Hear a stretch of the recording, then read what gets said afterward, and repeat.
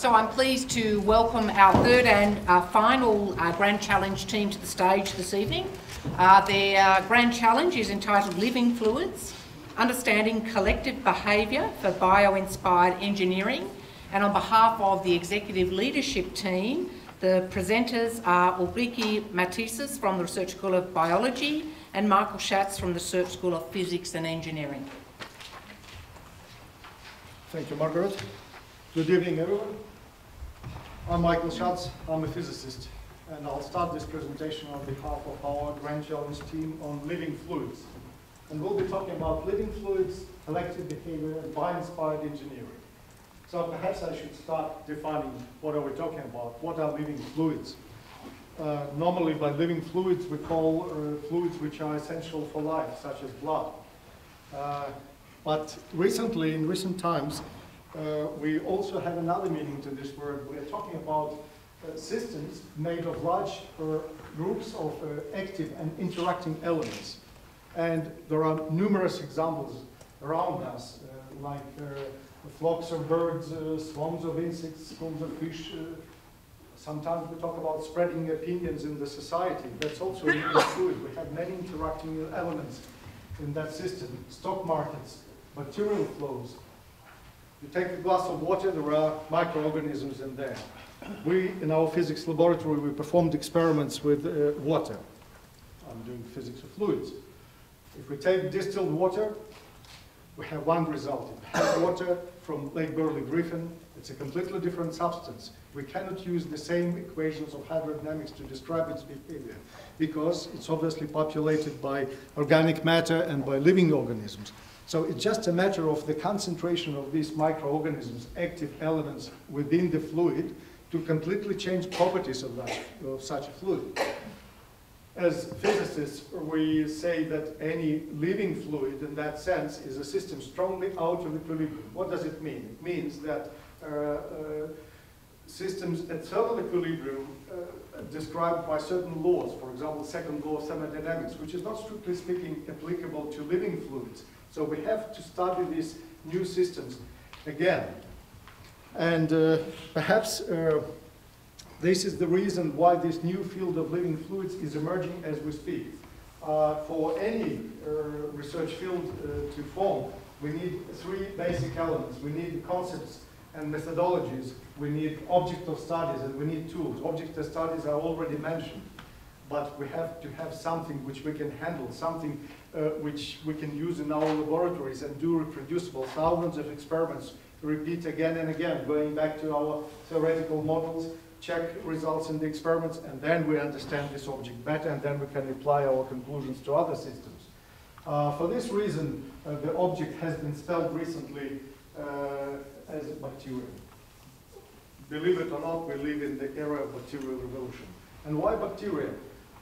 For the problem of living fluids, this is intrinsically a scientific problem, which is a multi-scale problem. We have to deal with a large range of scales from the size of the element to at least 1,000 times bigger, better 10,000, better even more.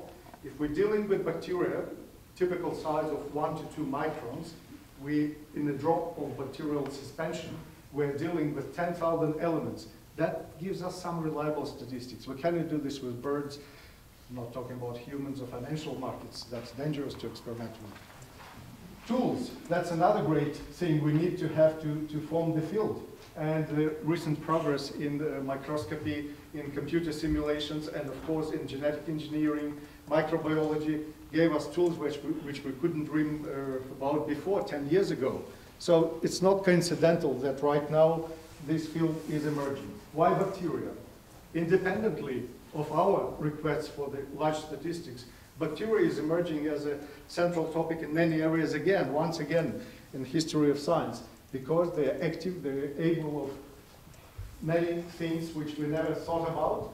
And what is interesting, the bacteria, there are plenty of bacteria around us. On a human body, there are 39 trillion bacterial cells, and only 30 trillion human cells. So we as humans actually more bacteria than humans in that sense. So we have to take them seriously. But what is, yeah, they're small, but they make it by numbers.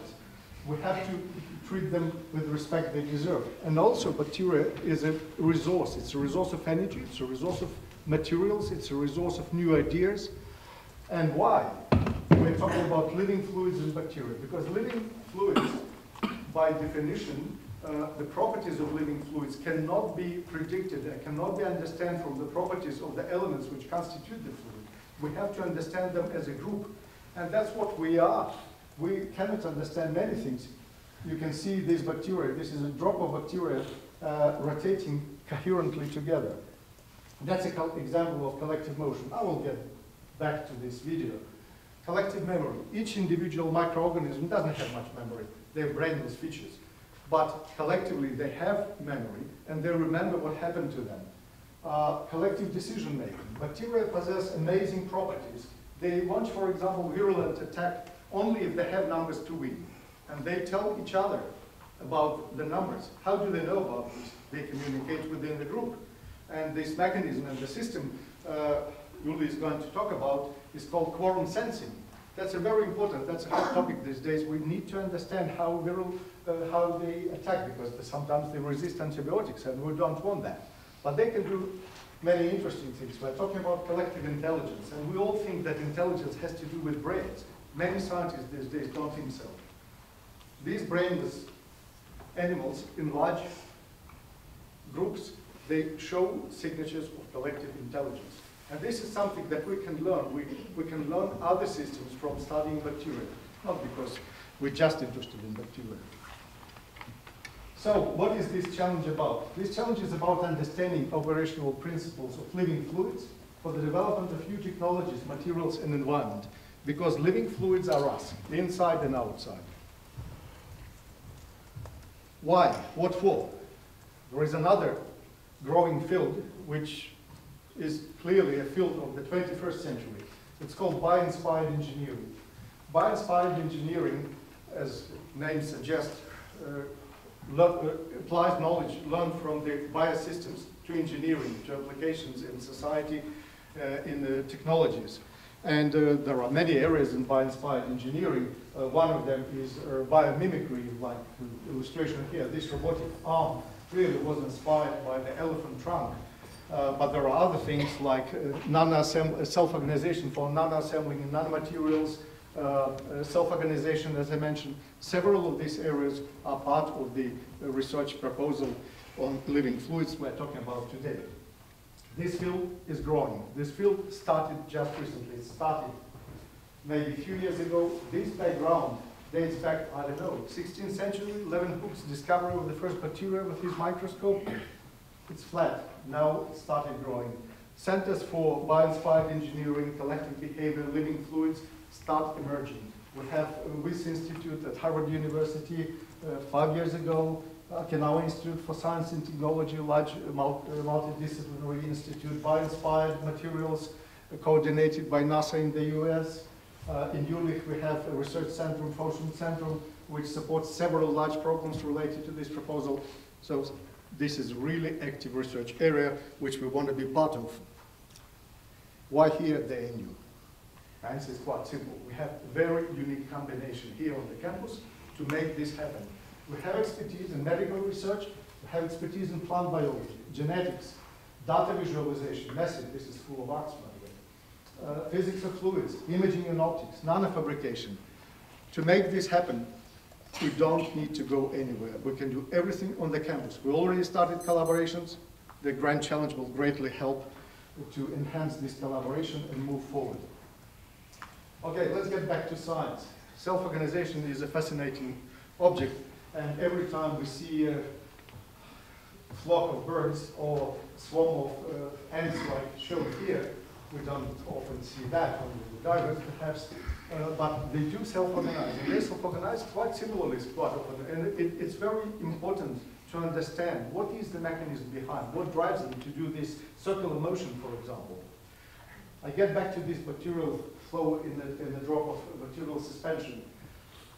You see it starts as a fairly disordered motion, but very soon they coordinate their motion and it's one large vortex. As a physicist, when I see this vortex, and actually that's fascinating, when I first read it, I couldn't believe my eyes in Nature publication 2 years ago. When this motion starts, this liquid, this living fluid, drops its viscosity by a factor of 10. Okay? This is superfluid, what we physicists call superfluid, which is a fact which is observed at ultra-low temperatures, close to the absolute zero. And this is at the room temperature. First question we ask, can we do this without living fluids? Can we replace these little microorganisms with artificial particles? And that's what we're working on now. And why we're confident we can do it? Because we were studying turbulence, and turbulence is strongly disordered flow. This is an example of that. And you can see, as if we wait a little bit, we see that this disorder and this chaos turns into the ordered motion. What is special about this ordered motion? It's the highest energy state. It's a one vortex. The dissipation is the lowest that you can get. We are thinking about applying this method of converting chaos into order to energy extraction, not just in bacterial flows, that's one of the projects, but the other one on the large scale for the power extraction from, say, coastal surface waves. I'll pass it on because physicists are excited, but biologists have even better ideas what we can do with bacteria and our understanding of collective behavior. Please, you. Thank you, Michael. My name is Ulrike Martesius. I'm from the Research School of Biology, and I'm a plant scientist, but I'm actually interested in the same kind of problems that Michael just talked about in physics. So this is a plant, this is a wheat plant, and it's just been pulled up from the soil. You just see some roots covered in a bit of dirt, right? Not very significant, you might say. But this little bit of dirt around the root is actually what underpins much of our crop production. And if you look closely, you can see that the plant, just as us, is really made up not just of the plant, but of lots and lots of microbes, lots and lots of bacteria that are sticking to the cells of the plant. And just like the microbiome in us, the plant microbiome is responsible for a lot of functions that the plant need to survive in their environment. And these ones are not just random bacteria that are occupying the surface of the root. They're very selective bacteria. The plant has selected these bacteria to come to the surface and provide certain functions for them. And I'll give you one example for how important this can be. This is a symbiosis we study in the lab. This is a root system of a legume, like a pea or a bean or a lentil that you might be eating. If you look at the roots, they've got these little nodules attached to them. And if you look inside those nodules, they're inhabited by bacteria, by very specific bacteria. And in this case, these bacteria carry out a very specific function. They convert atmospheric nitrogen that we breathe in and out all the time into a form that living organisms can use, ammonia here. This reaction underpins all the nitrogen input into biological systems. Half the nitrogen that is in your body is derived from this reaction by these bacteria inside nodules that have entered the food chain. The other half of the nitrogen in your body comes from synthetic nitrogen fertilizer that the farmers are throwing on the fields. That's about 100 million tons of nitrogen fertilizer. Most of them get washed out into waterways that pollute the Great Barrier Reef, for example. So really, we want all of that nitrogen to come from biological nitrogen fixation. The problem is that very few plants can form this interaction and make use of these bacteria.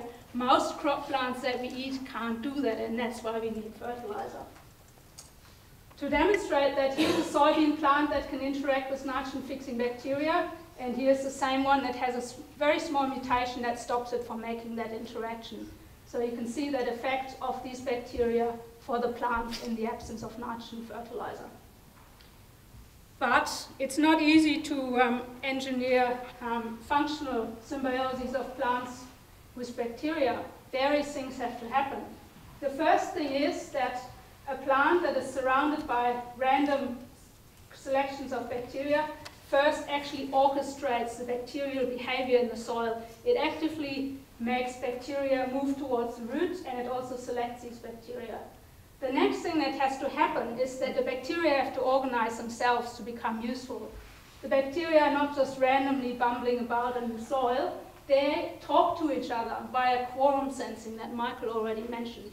They can coordinate their behavior, they can coordinate their movement, they can coordinate infection of the plant, They can all coordinate behaviors that are essential for nitrogen fixation and other functions. And if this doesn't happen, the bacteria are not useful for the plant and not useful for us. But one thing that has always been missing out of this equation is that we've always looked at these systems under very ideal conditions. If you look at a real root growing in a real soil in Australia, and if you think about the reality of soil fluid dynamics, which obviously influences the motility and behavior of bacteria, you can see that this soil doesn't have very much fluid much of the time. And then the next day it rains and suddenly you've got too much. So we can't really currently predict the coordinated behavior of bacteria in a lot of environments with very fluctuating and extreme conditions. So what can we do? For example, one example of applications would be to extend nitrogen-fixing symbioses to plants that can't form them. So we have to understand a very complex problem, and that is, how does bacterial behavior, how is that coordinated by plant signals and by fluid dynamics, the physics of the soil and the water? We can influence that, hopefully, by engineering chemical signals that can influence the behavior of the bacteria. And one aspect of that is targeted manipulation of signals and targeted movement of signals into the soil by small vehicles that can move, micro-vehicles that can move in the soil and selectively change the fluid around roots into superfluids. And with that, I hand back to Michael. Thank you, Ellie. That's a fascinating idea. When we first heard about it, we thought, okay, micro-vehicles, can we help with these micro-vehicles? Because we need to deliver this chemical signal from here. And then we started thinking, yes, we are working on more or less the same phenomena. We were studying how little particles move in the disordered material or disordered flow in turbulence, for example. And you can see on the first graph, this is just a circular particle, a disk right here. And as you would expect, it behaves exactly like Brownian particle would. It executes random walk. It doesn't have any directivity in it. We watch it for a long time and nothing happens. But then when we studied the underlying fabric of the flow, which drives this motion, we figured out that we can design this particle and we can shape the particle to make it move along, not exactly the straight line, but something close to it. It's no longer Brownian walk. It's a directed motion. These days, fabricating these little micro-vehicles is not a problem. With nanofabrication and microfabrication developed to the state, we can make them in big numbers in no time. So after we heard about the idea from Uli about using this for the plant biology, we're now seriously working on this project. So this is just one example of the ideas which are emerging as a result of our cross-college discussions in the preparation for this grand challenge. So building bridges is an important thing, especially in this university, and it will probably bring more fruits. But I'm not saying that we understood everything about self-organization and we have nothing else to do. Just when we thought so, one of my colleagues discovered in the lab another example of self-organization, and we have sleepless night. I hope you will have too. Thank you very much.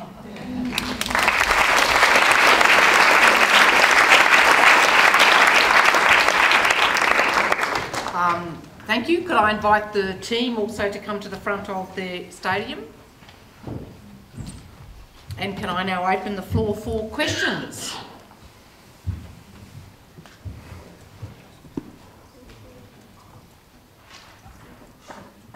Come on, there must be one question, some question. Thank you, there's one there.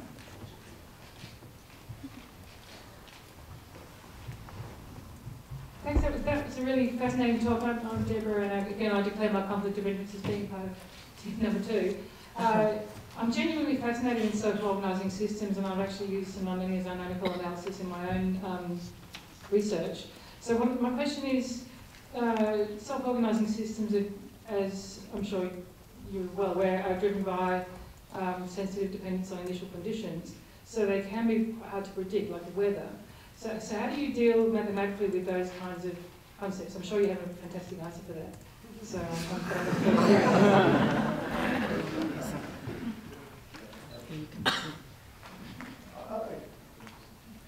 Yes, initial conditions are only important if we interested in the deterministic trajectory. Okay? Right. We're talking statistics here. That's why we need tens of thousands of trajectories, and we watch them, we repeat experiments many, many times, and we don't care about initial conditions. What we do care about are the boundary conditions. That's very important, because boundary conditions determine how these little creatures will self-organize. If the mean-free path, if their memory is long enough to go without turning right or left and reach the boundary will guide them. And that's a very important part of this equation with the self-organization. And actually the vehicle I showed you relies on exactly that principle.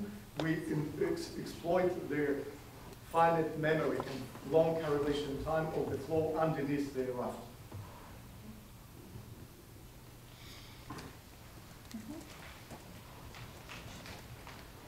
I could probably start talking without the microphone. I have a question about the outputs of the field of research that you're proposing.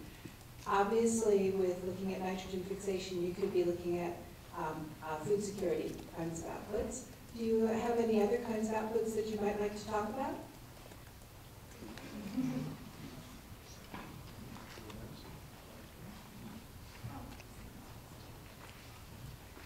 Well, yes. So one of the other possible outcomes of this project will be that, like you all see this fascinating self-organization of the living fluids. And if you supposing that you put a turbine in that, you may be able to generate some kind of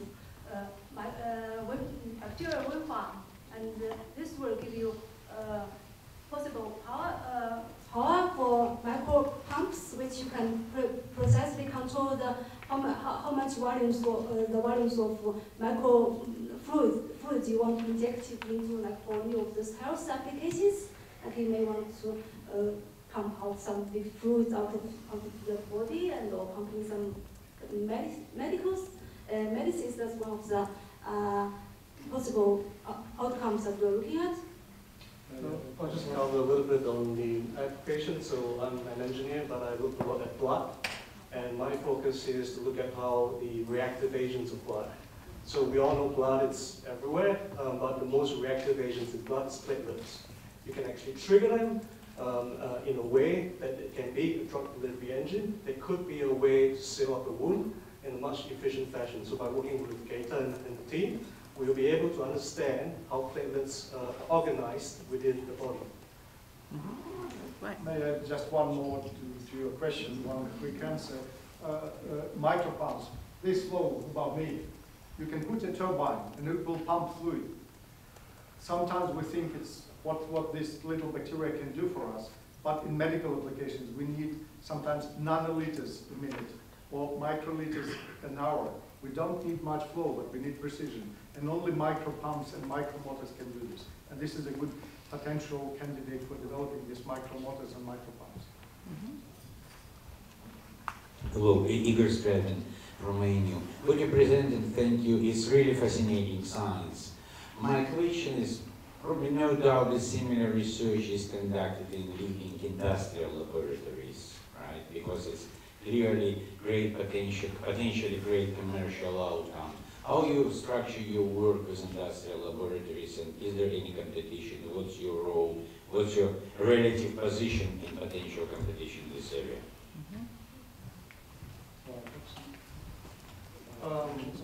So I think WISE Institute came up 5 years ago. I was there when they started. They looked at bio-inspired engineering from a very broad sense. I think from our group, we look at specifically on collective behavior and how collective behavior transcends itself from the physical principle to the engineering devices we can make to the translational. So that's how we are different, and that's how we think we'll be better. Any final questions? I'm conscious of the time, we are a little over. If not, please join with me in thanking the questions.